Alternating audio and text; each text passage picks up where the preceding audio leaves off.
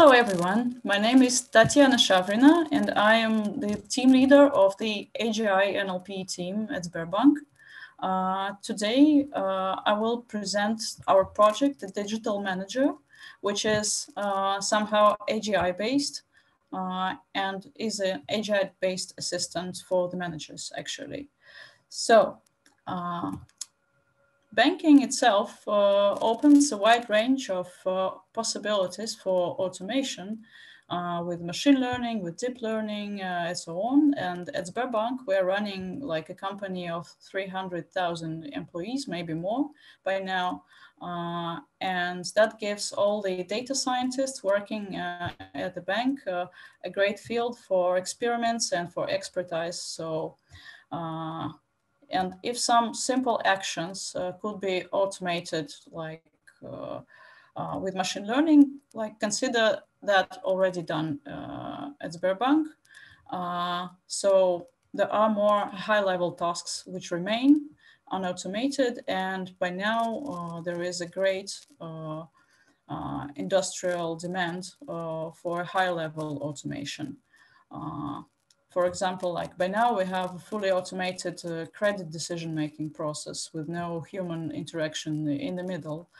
And automating routine, even with some simple decisions, provide everyone a possibility to develop their best personal skills, take some new initiatives, etc.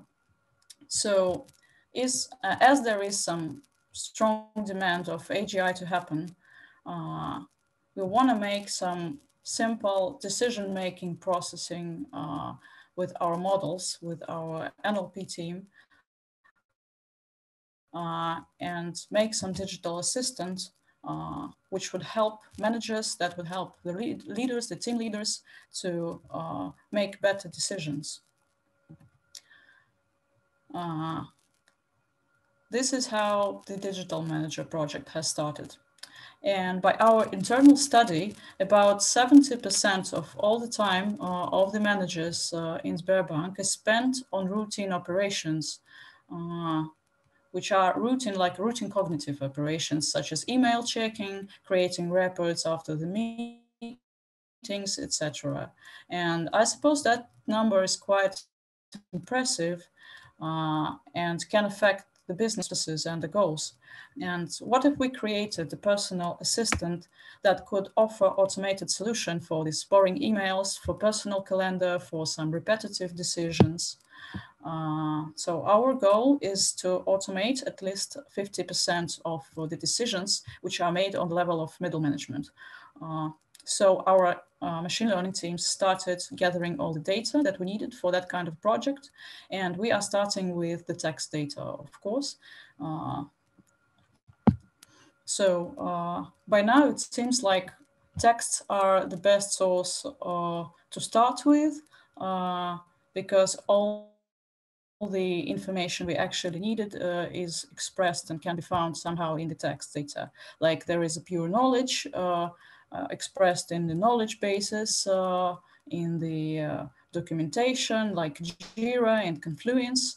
And also there are traces of the decision-making itself, like the emails, social media, chats, etc. So NLP helps us to go from a lower level to building maybe a high-level system with priorities for the managers. So let us dive in and see what, of course, we have started with some emotional state tracking on the emails to explore which factors affect on the decision process. And we have, of course, emotional state managing with sentiment models, but also we are like the admirers of Allen NLP models, and we have adapted the event to mind model for Russian, which is an open domain generation model, which is generating intents and it works super well. Like it works super well on the emails actually. So if you like cluster all your employees or all the emails, you will see with the intents which are extracted. That's all about documentation. This person is coding, this person is gathering all the money for the birthdays, etc. So it works like an open domain model. It works excessively well. And of course, we have like classifiers of politeness and enforcement. If there's some requests in the emails, who sends these requests, who is more polite than the others, etc. And also we have some models which are based on Russian superglue benchmark also. Like there is a common task in the NLU benchmarks. I suppose that's the Vinograd schema for English. Yeah. And on the Vinograd schema, we have a classifier of the proposals, which contains some illogical things that cannot happen. So we have a classifiers like that work on the email data to prevent some weird initiatives. And also another model which is working also on the natural language understanding corpora is the model which provides us a possibility to make a better choice. So there is a data set called Choice of Plausible Alternatives, COPA in English, and we have adapted it successfully for Russian. And there is a model which works quite well on the limited set of decisions provided in COPA.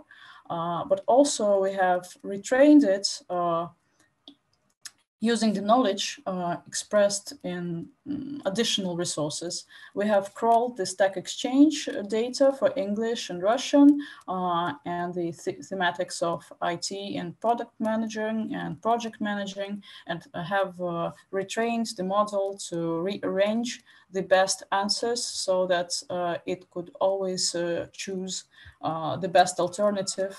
And that also works quite well within the IT department in our models, like in the emails, that works quite well. It really does rearrange the alternatives like in some better way. And also there is a classifier which helps to delegate the tasks which are stated in the text. So by now it works like 75% F1 score, so not quite impressive, but still, if you add some more people, like top 3 or top 5 people by the classification, you can use it for the meeting, gathering, etc. So that's quite useful. And that's how we emulate like personal decisions in the emails and personal decision patterns. And of course, that could be quite useful, but if those patterns are actually somehow erroneous, that's the question. And then we have some kind of artificial idiot that, of course, will produce the new errors instead of better decisions. So to correct this decision assistance, we have turned to the theory of cognitive biases by Tversky and Kahneman, and that actually helps. So using the main principles of the theory, we know that we don't actually need all the information to make a good decision, but we should cut off all the unnecessary, and then all the noise that we have becomes a signal. And then actually we complete the picture by all the information we have already known by that time, and that's how the signal becomes history. And after that, having a history, we make some conclusion and we make a decision. And then all the process reiterates. And so if we apply this model on all the outputs of the NLP models we have processed, somehow that could work better to prevent cognitive biases. So, over all of the NLP models we have constructed some kind of an ensemble of the classifiers which detect is there or there is no some cognitive bias. The cognitive bias theory provides us a wide list of all the biases we can have. There are about 300, I suppose, by now. It's a really giant list. So we are working with top 20 by now. And still, this is like the pilot project with the early adopters that we have in our office. So what we have is a model that decides is there possibility of bias in the email you're writing. For example, is someone writing a great email with a lot of addressees and with a lot of questions inside? So possibly there is a bias which is called an escape of escape of responsibility. And for example, if you have a discussion in the email and then you reject some of the initiative from a person, but in a short time you accept another initiative from that person, that also is possibly a bias, which is called the foot in the door. So by now, we are testing this system, and it's not working like online. It's somehow like a weekly report of how you performed this week. Still, it's good to know more about yourself, about your patterns, about your decision-making process. I suppose that's quite useful, about your own biases and your own weak points. So that's how we create the Digital Manager project. And I'm happy to answer your questions. Thank you. Yes, thank you, Tatiana. And we have the first question from our YouTube audience. Let me read this. Collective-based decision-making using NLP/ML libraries and replacing all the middle managers. I see love the it. text. Oh. Are you hiring, Tatiana? Yes, we're hiring. You can send me your CV on the LinkedIn. Yeah, so that's a question from Jeff Kaplan. I'm not sure he is based in Russia, but who knows? So there is a slightly more serious question. How do you define and model biases? Yeah, so we have a list of biases, which is like stated. You can find it like on even on the Wikipedia. It's a common thing which is found not only in human decision making, but also like with the chimps, and they are like well known and established experimentally. And we have cognitive scientists at Sberbank. There is a lab which is providing that kind of theory. And so we went to the lab and have presented our hypothesis that on all of the outputs of our NLP models, can we actually state some of these biases? And the answer was yes. And there are like 20 by now, which are like well defined. That could be even a rule-based model actually, but we don't use rules. We use like NLP models. So I cannot tell like the accuracy we are actually working with because it's a test by now, but that's quite impressive, I should say. Yeah. Okay, there are a lot of follow-up questions about biases. So like, what are some of the top biases? I guess what are the most prominent or important biases? Examples. Well, as we are working in a bank, like the escape of responsibility is like the top one, I suppose. So if there is a problem or there is a difficult, a complex question, then someone writes to you, but you do not answer, but you write a letter on a lot of employees with this question itself and adding some more of information, colleagues, please help. And that's how you escape the real responsibility you were given. Also, there are a lot of biases connected with time, like the information and how much time you needed to answer. And there are biases like the underestimation of time, the underestimation of doing nothing, like something like that. So that's kind of problem also. And is it possible to correct the cognitive biases of the leader, who is the one who asks the initial question and starts the decision-making process? Well, that's kind of a political question, right? Still, I suppose that our leaders, like, they like to know more about themselves. So if they have a list and that's a report on how you are biased, that's an information for them, and they're interested in that kind of information. There are like some simple biases, they are more eager to decide some things about money on Sunday and on Saturday, but not on Friday, for example. So. And how do you train these biases? So do you have a sort of this team of cognitive psychologists who label some examples from the training set?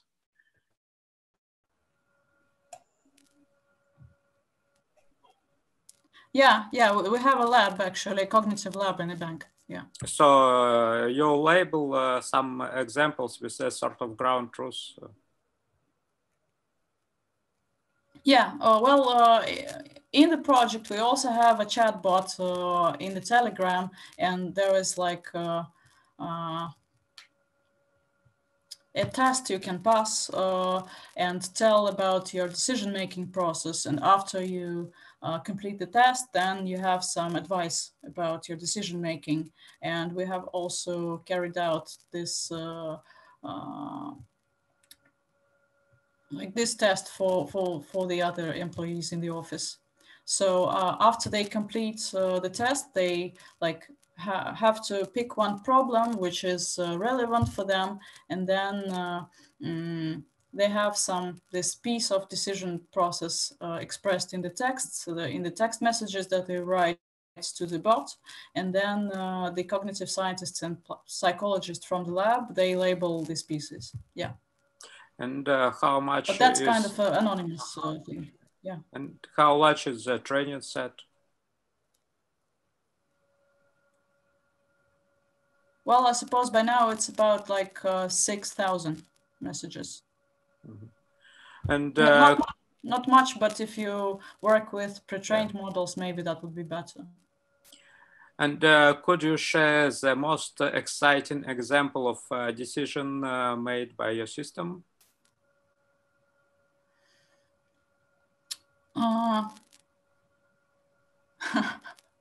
Yeah, sure. Like there was a discussion, like an internal demo of the current results, and then there was an email with the leaders, and they discussed how much they should spend on some ML competition as a prize. And there were 3 alternatives, and the system has rearranged the alternatives so that the less, the best. The less amount was the best. But the final decision that was made historically was different. And we show that on the slide, and the leaders themselves who were sitting and seeing the presentation, they have like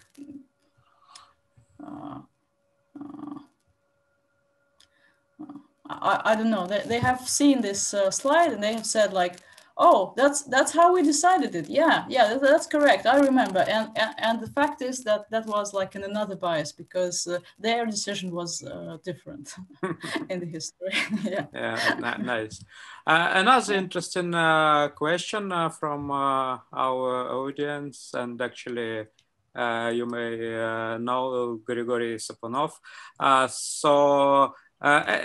Actually, you are trying to combat cognitive biases, but machine learning methods introduce their own biases. So how are you going to avoid this?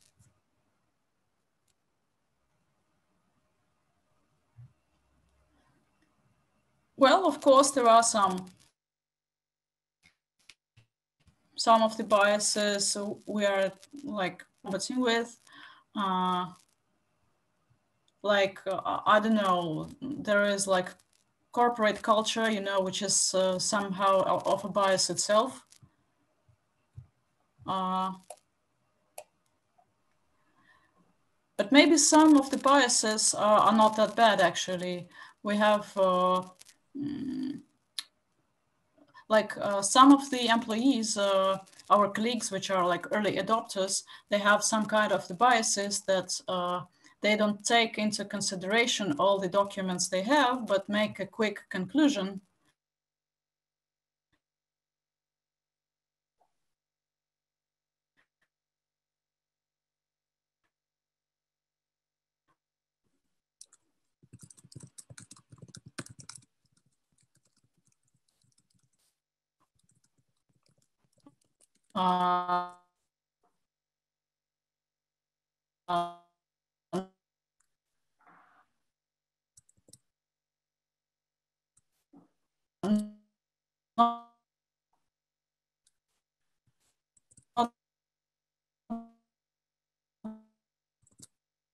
Not diving in. Tatiana, sorry, it seems you have troubles with internet connection. We cannot hear you.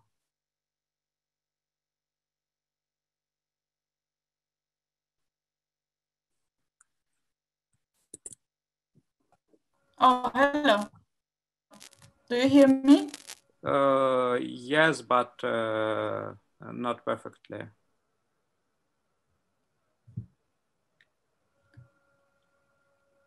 Okay, there are many other questions. Let's try another one connected question instead of returning to the previous one.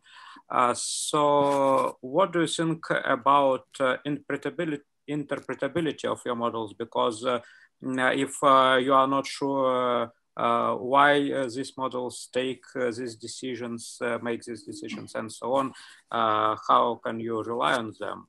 So what do you think about interpretability? Yeah, that's kind of a good question because, if the accuracy of the model is 99%, no one asks that kind of questions. But if it's like 75, then there are questions why it's not working. And that's a tricky question. For our model of choice of plausible alternatives, we had that kind of investigation. So as we are working with universal transformers, which are pre-trained, we use attention to see what is actually important in that or those cases when the model is giving us some output. So that's not just a black box, but maybe like a gray box for us. But still, the limitations are quite strong because, for example, if we train our model on project management, thematics, or on some coding questions, then the similar questions are